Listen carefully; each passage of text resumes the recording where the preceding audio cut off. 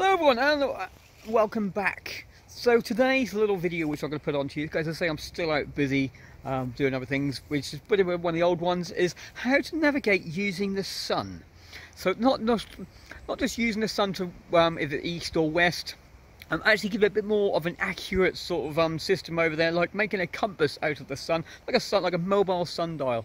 So that is what we're going to be doing today. So using a natural resources or scrap bit of paper, you could build yourself your own little sundial to navigate through. So but today I haven't really got too much sun where I am currently, but you can use this, or you just need that one little bit of sun to help you out.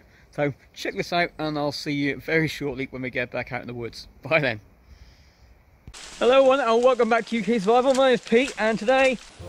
Okay, morning everyone. So I've finished my crude little rain cover backpack.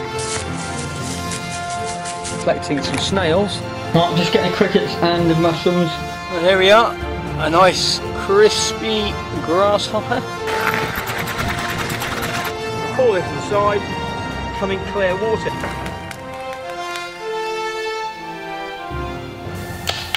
There's a fighter, there's a fighter! Hi Cubs and welcome to the outdoor box. So in today's little outdoor challenge, we are going to be building ourselves a nice sun compass. So if you've ever been outside in the woods or walking around in the mountains and you don't actually know which direction you have, so sometimes, hopefully when we're out camping properly, we might have things like this. A good old faithful compass. But what if we left that compass behind? What if we stopped or broke the compass, or the compass wasn't working one day? Sometimes you get a compass, they stick and sort of on there. So what would I do if I needed to find my way out of the woods or out of the mountains? I could build myself my own compass. That is what we're going to do today. So you're going to need the following items to do this. Okay, so for your sundial, you're going to need these 5 items. So the first one you want is some sort of circle. So I'm using a standard camping plate. We've all got those. We all go camping. So you go to your camping store and grab out your plate and then get that. You want either a thick black crayon or a marker so you can actually draw on the draw.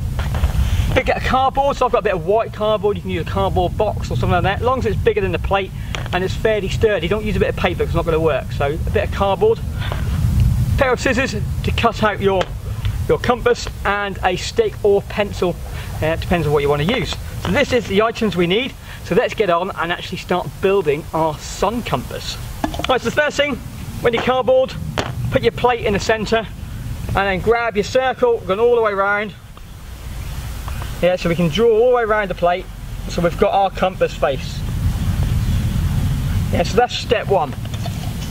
Once we've done step 1, if you've got a straight edge, yeah, you can do the ruler at this stage, but I'm just going to freehand it by now. So you're going to find the centre and just put a little dot just inside the centre, and then we want to put this to quarters. But don't go straight down like that because it's not going to work. We want to go diagonal across. Yeah, so we go all the way over through our centre hole and on the other side, and then all the way down again, and then that side. So we've got ourselves our compass face.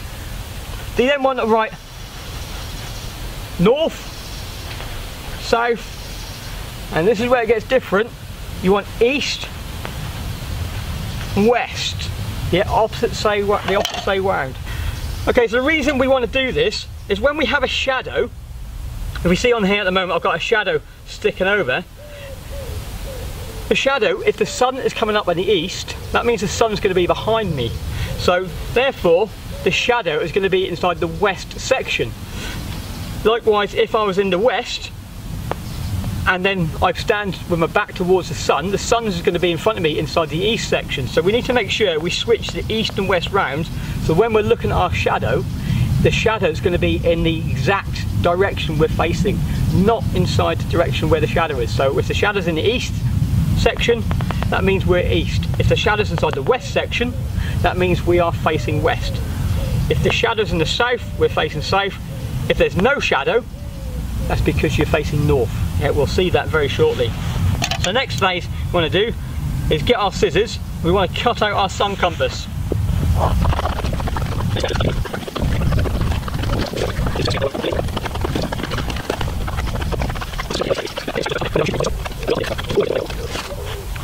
Okay, so we've now got our nice compass. All we need to do now is put a hole in the centre,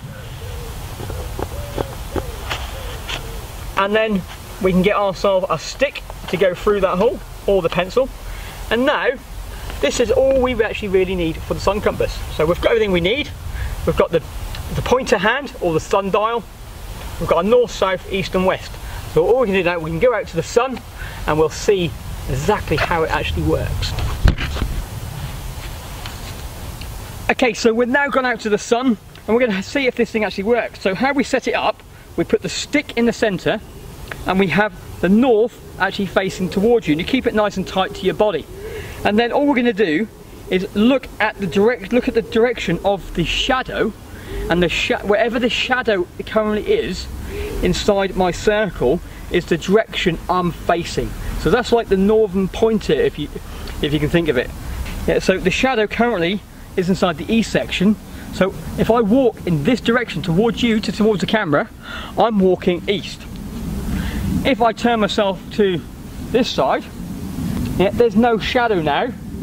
The reason is because there's a very, very slight shadow you can just see on there, because the sun's quite high in the sky. But if there's no shadow, and if you go any other direction and you can see shadow, and you go back to this direction, you know you are facing north. Yeah, so over there. So we'll just wait for the sun just behind the cloud. So this thing only works when you've got sunlight. Yeah, so if you're in wood lines and tree blocks, you can go between different tree areas and look up the canopy and make sure you've got some space above you. So we're going to go out again, and I'm going to get a compass this time, and I'm going to prove to you it actually works. Okay, so we've got our sundial, which is just down here, and I'm facing, well, the dial's always facing north towards me, and what I'm going to do now, you can see the shadow is inside the east quadrant. Yeah, it's sort of on there. So so I'm facing roughly east at the moment. If I set my compass up,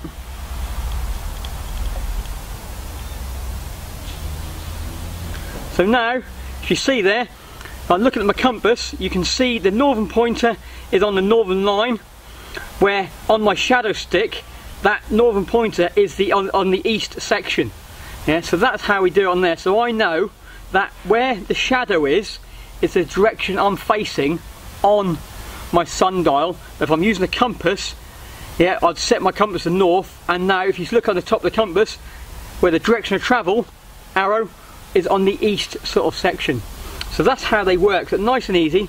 The shadow is telling me which direction I'm facing, so I can just walk off in that way. Okay cubs, hope you enjoyed this activity. So get yourself out there, get in your garden, find out which direction are you facing. Just need a bit of this, or this, a couple of sticks, a bit of crayon, draw yourself a circle, put the north, south, east, west, and just remember, always have north at the very top of your compass, and then you'll find your own way.